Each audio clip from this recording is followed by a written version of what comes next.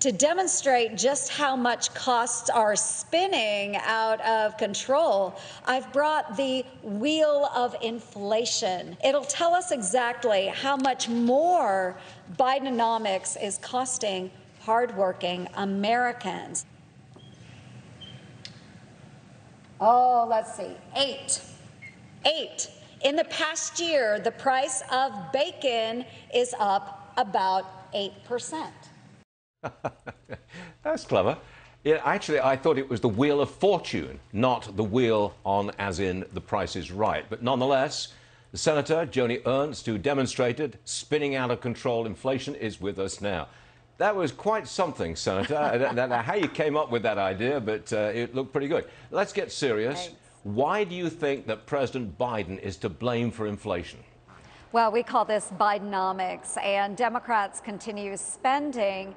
And when you have all of those dollars flowing out there, and of course we see disruption in the supply chain management and supply chains, there's nowhere for those dollars to go, and it's forcing costs to go up. And that's really unfortunate for not only our American families, but those businesses that are short workers as well. So we have this conglomeration, again, that we're calling Bidenomics. We've simply got to stop spending like we are as we're approaching a $30 trillion debt. But we are shelling out an enormous amount of money. I'm sure you saw this, Senator, but the checks are going out today to 39 million families with children. That's $100 billion going to be passed out in the next year. We're still making the emergency payments until mid-September. And the Democrats are trying to pass this $3.5 trillion spending package without Republican support.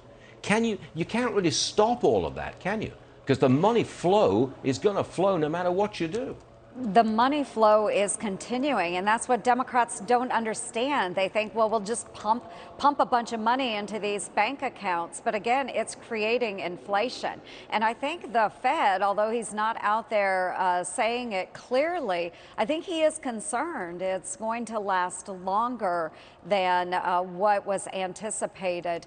And certainly as we continue to pump money out there into these checking accounts for individuals, that does stymie those workers going back to work. So we have a multi-pronged problem within our economy right now. And again, it's creating a really bad situation for our families as they're just simply trying to put food on the table. But it's going to be politically popular.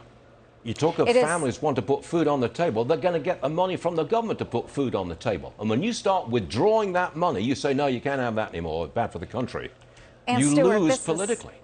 This is a really bad situation, and I hope Americans wake up and press their Democratic members of Congress as they are trying to pass the President Biden's human infrastructure bill at a cost of over $3 trillion.